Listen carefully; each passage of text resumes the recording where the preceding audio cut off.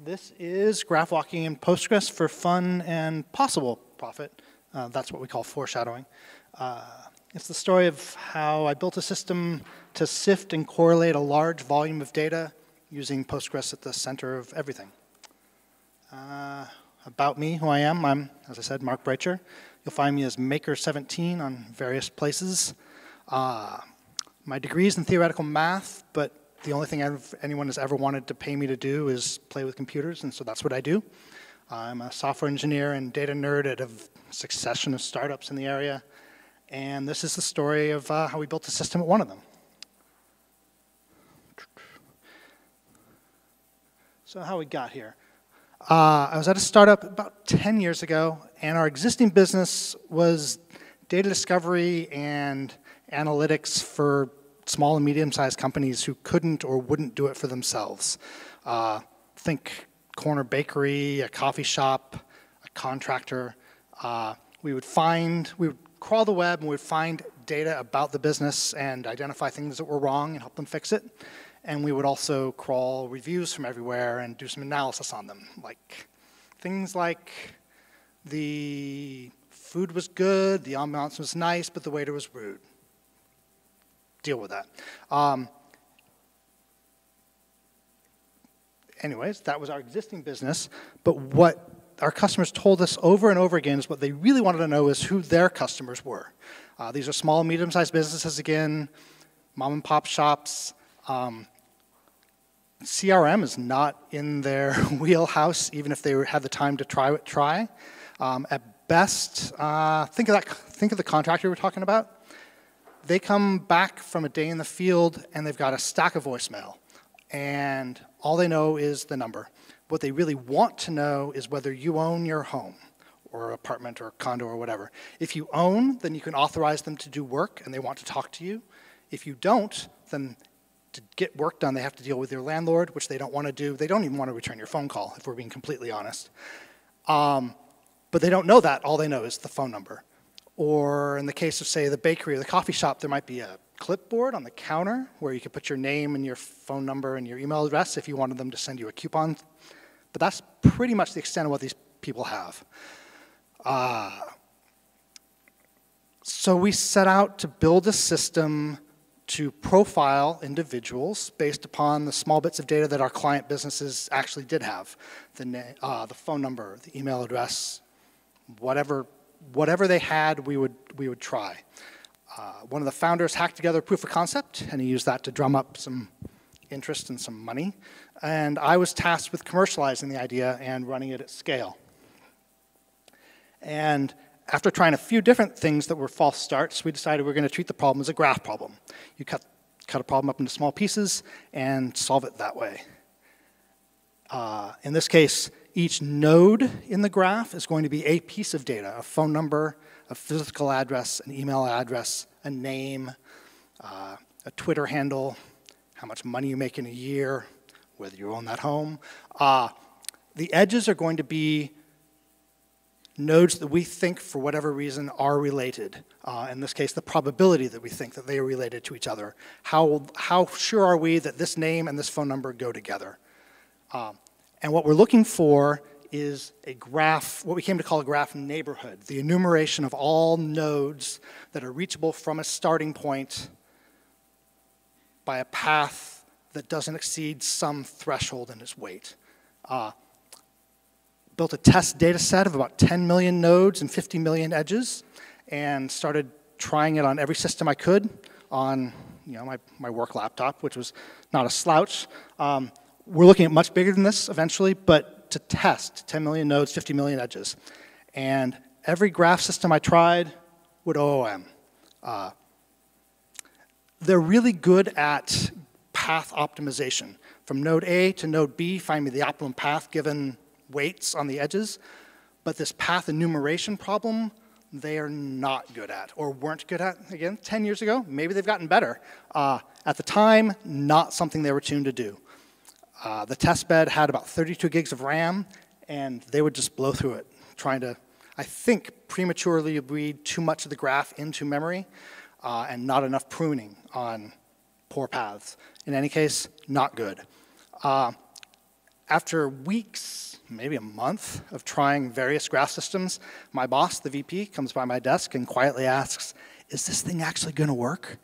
Like, do we keep funneling money into this? And I said, yes, I mean, my gut tells me it's going to work, but my gut also tells me that these dedicated graph engines are not the path forward. And I started trying to play around in Postgres because, one, I like Postgres, and two, if you squint hard enough, every problem is a database problem, and this one fits. A pretty simple schema, kind of what you would expect. You've got nodes, you've got edges with foreign keys back to the nodes. Our nodes have types so that we know which nodes are email addresses and which nodes are physical addresses and which nodes are what college you went to. And we also have the documentation behind all this. We have the sources where we find data, and then for a given source, we have an edge source that tells us specifically in that data set or that website or that API what was the call or what was the key that gave us information to suggest that this name and this phone number or this name and this email address or any two nodes go together. That documentation is all stored in the edge sources and the sources. So now's a good time to point out that all the SQL, DDL, and DML you're going to see today, it is functional, but it is not precisely what was in the system we built, that I built, because primarily I haven't had access to that Git repo in years. And well, that's really the big one. Functionally, it works. I've actually got it running on my laptop. If we have time at the end, I'll play on the screen. We'll see. Anyways, types, pretty simple, an ID and a name. The nodes, we've got the type, referencing back to the type there. We store a normalized version and a pretty version. We'll talk about that in a second. And then we've got a unique index on the unique index on the text of the normalized version. And then we also have a gen index on the normalized so we can find things. Yes. I think that's enough for there. Looking at the edges, the edge is pretty much what we'd expect. You've got an ID, you've got the node it's coming from, the node it's going to, the probability that we think these two are connected. You'll note the probability is bigger than 0 and less than 1. If it's 0, we don't care. There's really no reason to create an edge.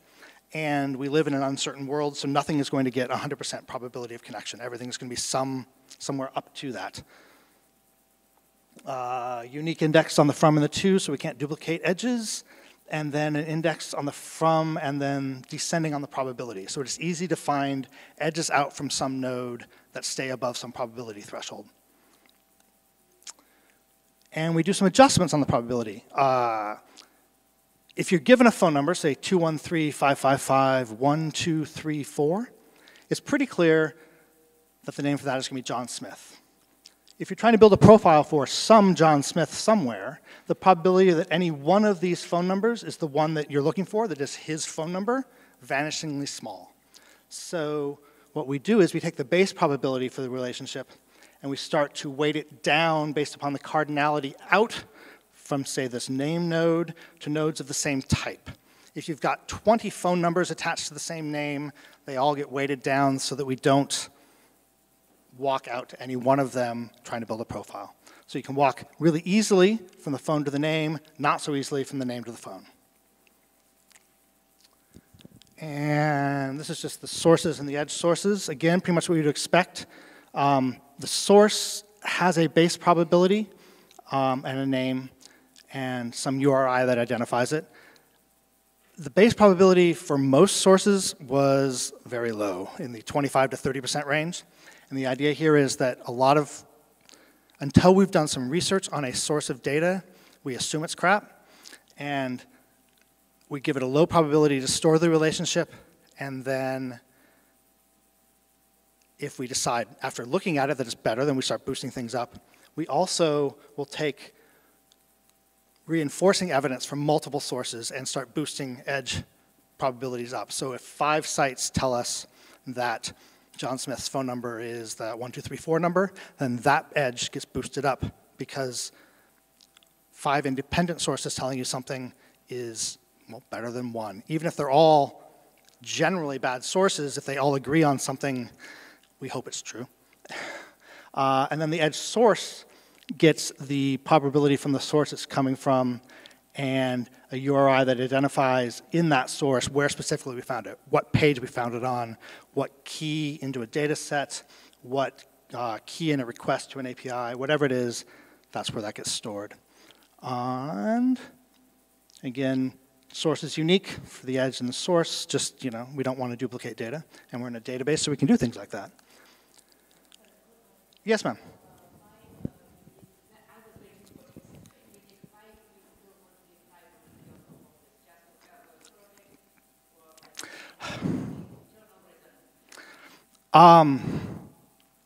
Some of the people I worked with at the time were big fans of surrogate keys. Oh, yes. She was asking why the surrogate key if we have a unique key on the edge and the source. And the answer really is some of the people I worked with at the time were fanatical about surrogate keys, and so here we are. Yes. Local standards is, I guess, the answer to that question. Taking a look at a node specifically, for any given data type, we started looking at how we could chop it up to represent it in JSON. We're storing the JSON as the payload in the node. And then we would normalize it to try to, to make it unique within the set and easy to find. This is Pasadena Convention Center, 300 East Green Street, Pasadena, California, 91101. We got the pretty version here. And we got the normalized version here. For addresses specifically, we took the normalized address structure from PostGIS because we were already using it for other things. We added the +4 because we wanted it. I think they have that now, but at the time they didn't. And we added latitude and longitude. I had this unrealized dream that we're going to do lots of things with latitude and longitude, but really it just got used to put points on a map. You'll note the normalized is generally uppercased and abbreviated, and all the fluff has been wrung out of it. But yeah, so this is unique within the graph, and then the pretty is what we're going to return at the end. The end result, the goal here is to, given, say, a phone number, to return a JSON document with all the information we could find to profile that individual. And then the node stores some piece, some fragment of that JSON document, for instance, an address. And at the end, we're going to take all the nodes that form the neighborhood around our starting point. We're going to merge all the JSON together and return, stash that document. And that's the end hope here, is to return a JSON document as the result of an API call. And so here we have the resulting document, or, well, the query that generates the resulting document. It's a recursive CTE, a common table expression, which is where SQL says with, and then a name, possibly some structure, as this.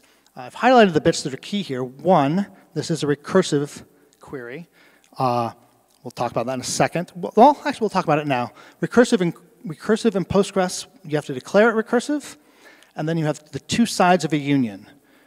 On the top here, we're finding our starting point. In this case, 626.555.1234 is a phone number. We're doing JSON containment to find that. And then you union with a join back to itself.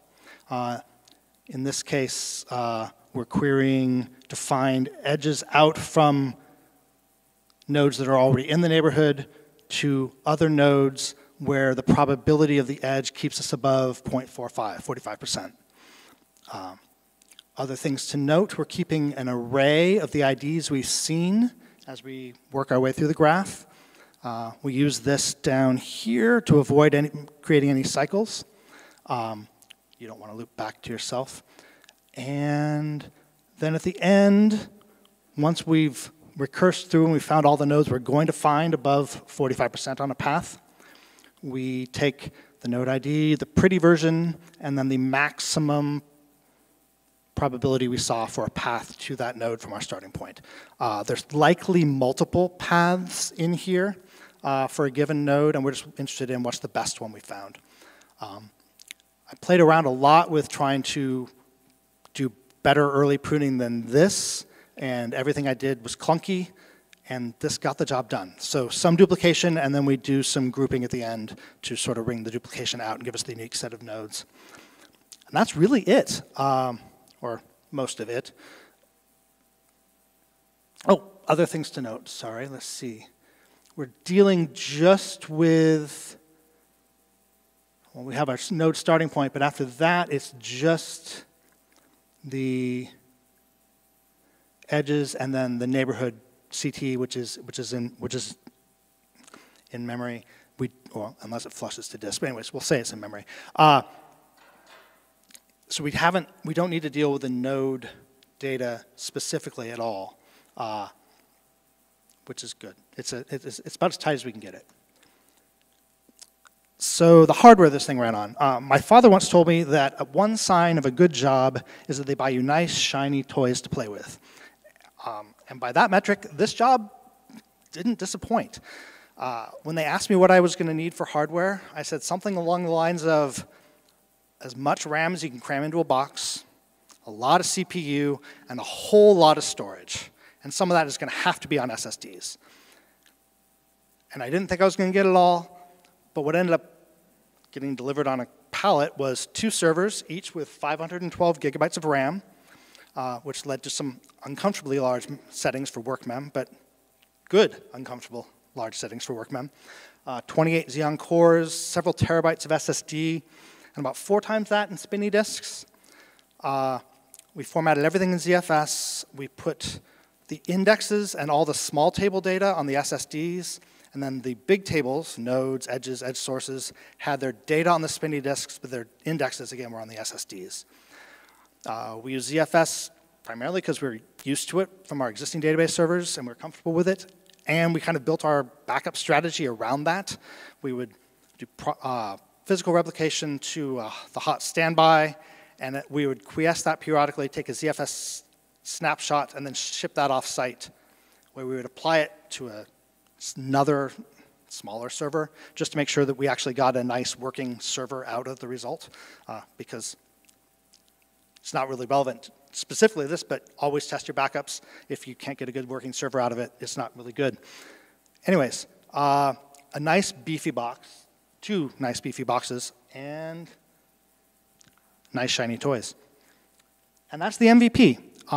At this point, we're working just with my synthetic data set, 10 million nodes, 50 million edges, and it mostly works. We get rid of the synthetic data and we start soliciting real data from our clients, which usually goes something like this. We get a request. At the beginning, that's the data from that clipboard, or later on, it's integrations into things like phone systems, email systems, watching their Facebook profile to see if people DM them or talk to them, Twitter, whatever. Any connection, any communication from an individual to the company, we try to grab onto it and build a profile based upon it. So a request comes in. It goes into initial discovery, which first looks at some local data sets. We had primarily 2. We had one that was every residential phone number in the United States, and the name and physical address for it, and some demographic information. And another local data set was every cell phone in the United States, and again, name and some information attached to it. We hit those first because we have them stored locally and it's quick and easy. And there's a couple APIs we reach out to, and all that is sort of our initial first pass at what can we get quickly for the data we've been given. We throw all that into a crawling queue, and we also throw it into a document queue down here to go into the graph. The graph populator takes that document, which is actually in the format of our result, the JSON document result we want in the end, chunks it into pieces, and starts creating nodes or finding nodes if they already exist, adding or boosting edges, doing all that probability leveling we were talking about before, and throwing the data into the graph. The crawler comes over here to the web crawler, and that's just going out into the web and finding everything it can based upon the information that fell out of initial discovery. So maybe we started with a phone number and we were able to get a name and a physical address. So now we've got a little bit more to latch onto as we search the web for data. And all that ultimately goes into the document queue again, gets chunked into pieces, and flows into the graph. And so we start shoveling data in pretty much as fast as we can. And about the time we hit 500 million nodes, the sharp edges start to show. So at this point, we're 50 times the size of the initial data set we were testing with, and it's real data, and real data has fun, real problems with it. Quickly, the problems that showed up, and I'll go into each of these in detail shortly, but that worker that maintains the graph, that takes the document data, chunks it up, and starts to manipulate the graph to put it in, he started to slow way down. And, well, we ultimately figured out why. There were some sporadic reports of cross-profile contamination. You're building a profile for George, and you get some data about Sally as well, which is not ideal. And then someone came along and said that they wanted to change some of those data normalization rules that govern how we represent the data in the graph. So the graph maintenance performance, it all came back to, it's easier to point out if I do, there. It all came back to this, which is the query to figure out how many phone numbers we already have for John if we're adding another one.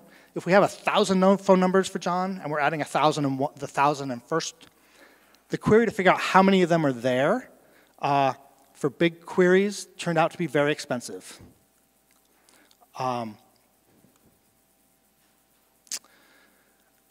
it's all about joining the edges to the nodes and looking for nodes of a particular type and doing a count. In most cases, it was fine, but for large cardinality sets, it was not fine.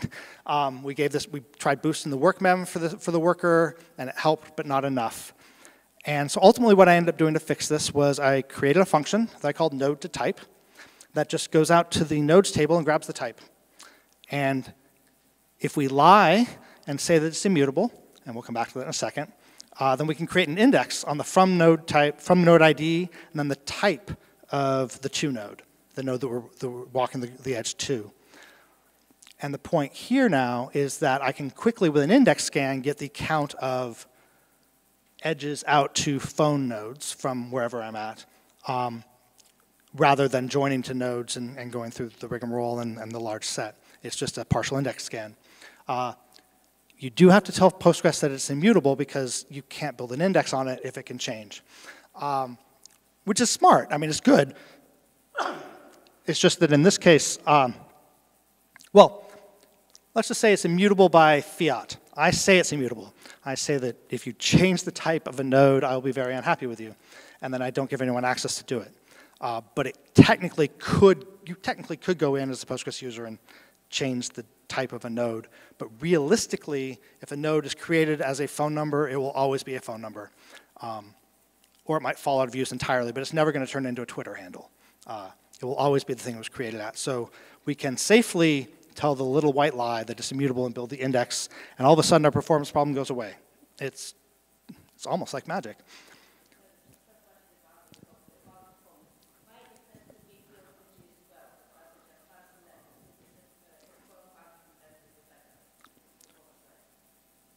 I'll take your word for that. And again, this is me creating this after the fact, trying to get something to work now. I couldn't tell you precisely what the function looked like at the time. I do know this works. I do the same thing. I always tend to do which is other people correct me, do really give which is the kind of project that is the same function. Now I know. Fair enough. All right. Cross-contaminated profiles. Originally, this looked self-inflicted, and I just said, it's the salespeople, they can fix it. What happened was, or what brought it to light was, the salespeople would load their own data into the graph, so then when went out to a client site, they could run a profile on themselves and look at this wonderfully detailed profile we have.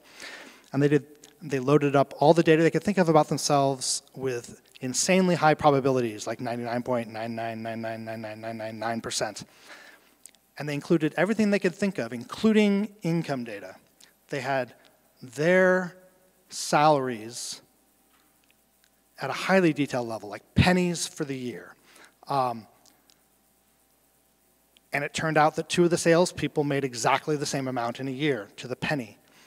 And so it was very easy to walk into that shared node. You have to understand that most of the income nodes in the graph were like, oh, to the thousands or 10,000s of dollars, right? We're looking for buckets to place people in for how much they make, not that they make, you know, $100,593.17 for the year. So it's very easy to walk into that shared income node, back out to data about the other salesperson, and merge the 2 profiles. So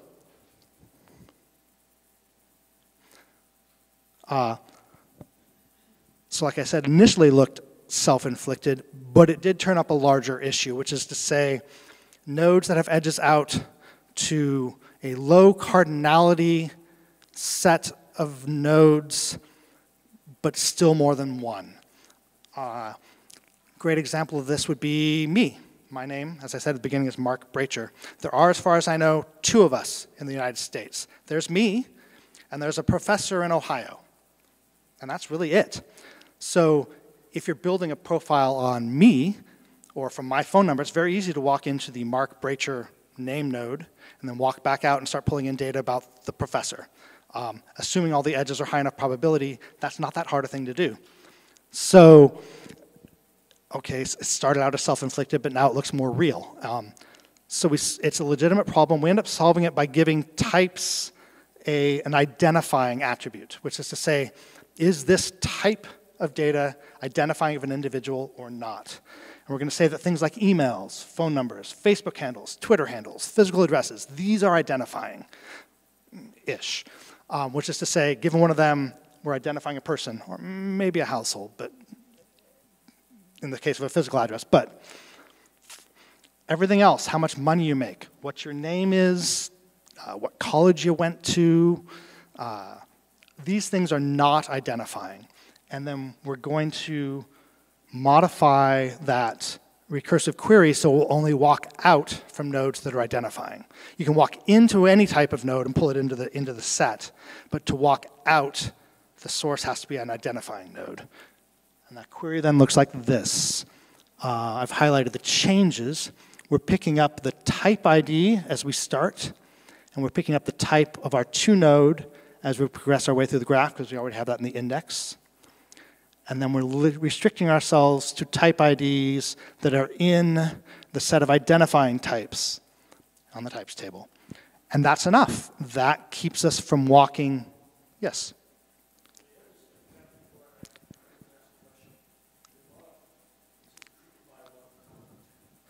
Oh, yeah. Sorry, positional. We're grouping by the first and second column, and then our aggregate is the third. Yeah. So these changes are enough to keep the graph walker from, well, walking into shared non-identifying nodes and polluting the resulting, polluting the resulting document, profile, polluting the resulting profile. And then finally, remember, somebody wanted to change some of the normalization rules. This one is tricky because we use the normalized version to enforce uniqueness in the graph.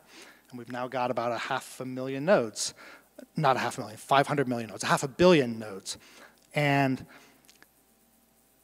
there's one of 2 possibilities. You're either going to make the normalization more restrictive, and now 2 nodes that are currently unique might no longer be unique, and they're going to collide in the graph.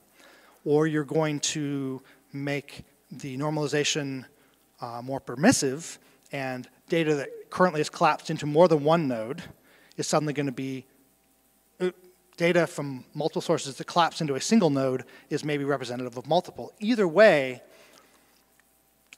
it's almost, I couldn't find a way to do it that wasn't going to be a stop the world event. I either have to dump out, or pretty much I have to dump out everything of a type, renormalize them, and load them back up again. And if I try to do that while the plane is flying, well, I won't be able to find any of those nodes to start a crawl, and I won't be able to walk into or out of them. It's just a bad idea. So I talked them out of it. Yes? This one.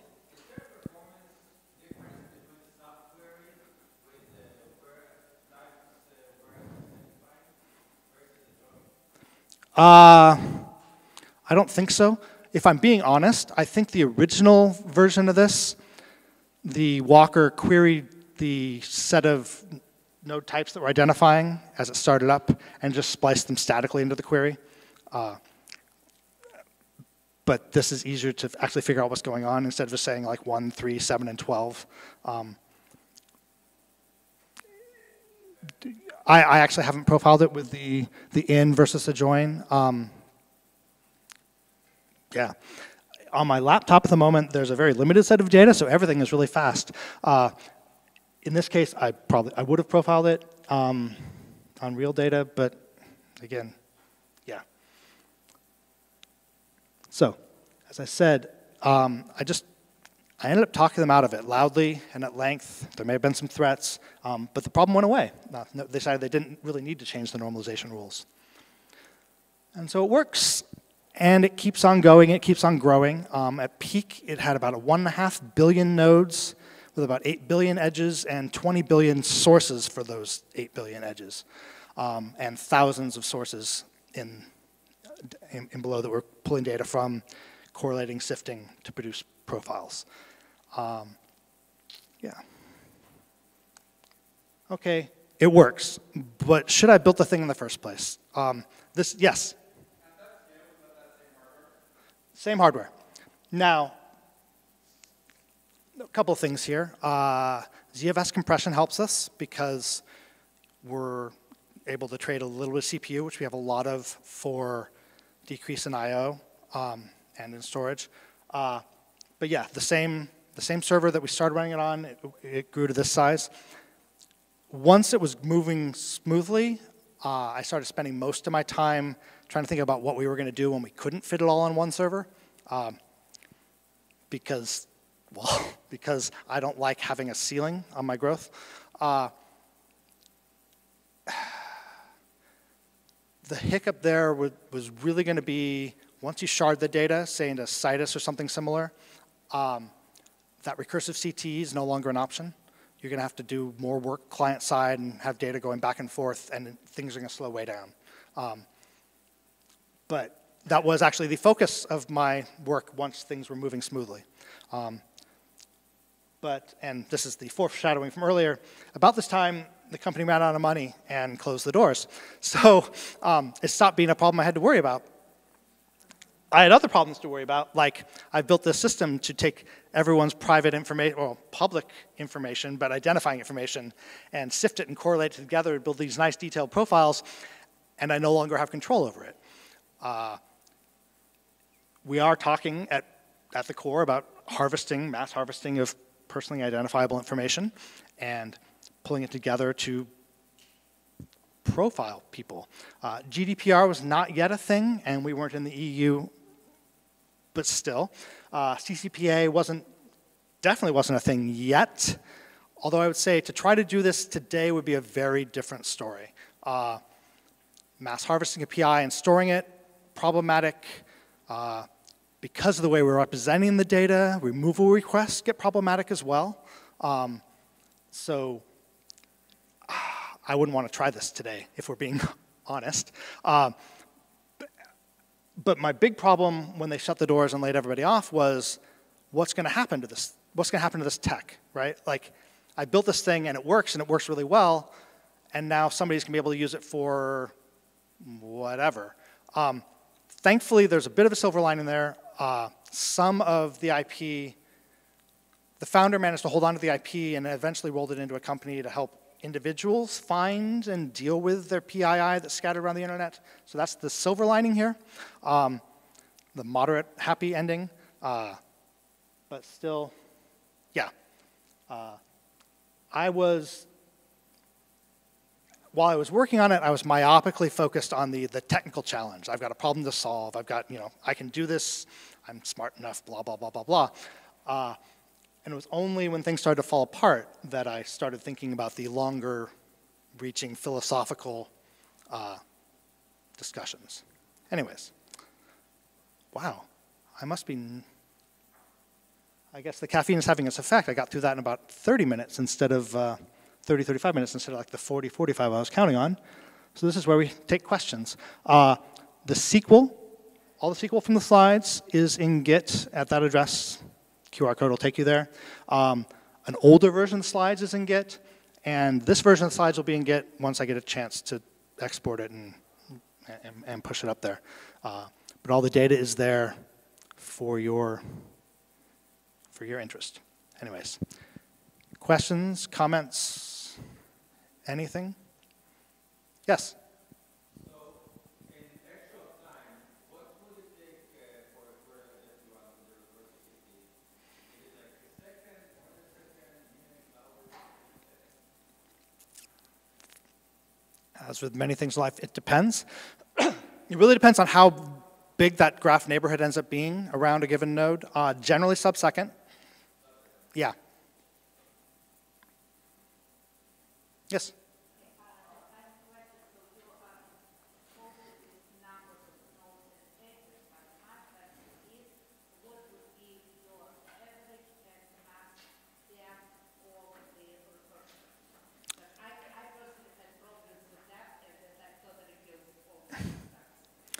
Generally, there were some profiles that went out to like 10, 15, 20 steps on the graph. Yeah.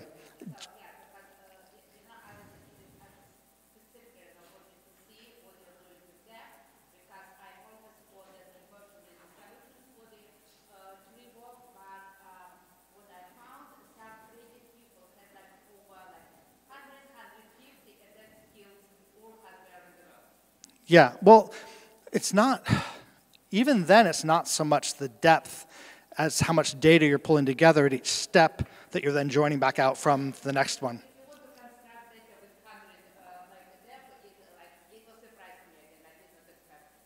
Okay. I mean, generally, we didn't hit any diabolical edge cases, so I didn't dig deeply into how much it was recursing. Yeah.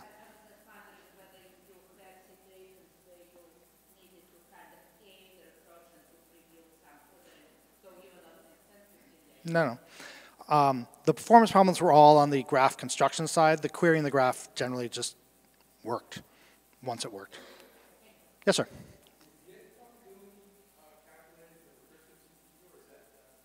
The probability is calculated and maintained separately, and then the recursive CTE is compounding the probability of the edges as it walks through. So here we go. The new probability is the probability of the path thus far in the neighborhood times the probability of the edge we're about to walk out. And then we're restricting such that the probability of the edge we're about to walk will keep us above 0.45 on the aggregate path probability. So we don't consider nodes that would take us below our threshold. We don't consider we don't consider adding edges to nodes that would take the path below our threshold. Does that? The first time we add an edge, so the first time we add an edge between two nodes, it's the base probability from its source. As we add more reinforcing evidence to that edge, then we're boosting it based upon the probability it had and the probability of the source we're boosting it from. And then we're doing some of the weighting down based upon the cardinality out to edges of the same, to nodes of the same type. So there's kind of a balancing going on there. Boost it as we find reinforcing evidence, weight it down as the cardinality goes up for a type, and things kind of settle out. So that it's easy to, again, it's easy to walk from, say, a phone number to a name, not so easy from a name to a phone number. That sort of thing is happening as we load up edges and we load up nodes.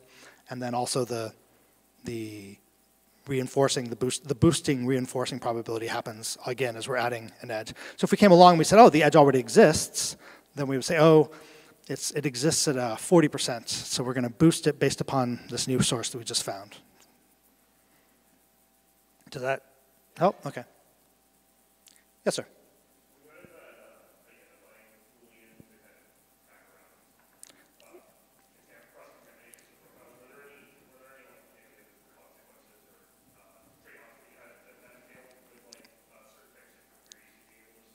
No, I mean, it's more limiting, it's limiting it actually improves things because it's limiting the paths that the graph walker is willing to consider. He's not willing to walk out from anything he isn't identifying, so there's fewer possibilities. I was afraid that the profiles were going to get leaner and less, full-featured, and but I was willing to accept that so long as the profile didn't merge 5 people together. I mean, a lean profile that is accurate is better than a nice, full-fledged, full-featured profile that is worthless, I guess, if that, yeah. There we go.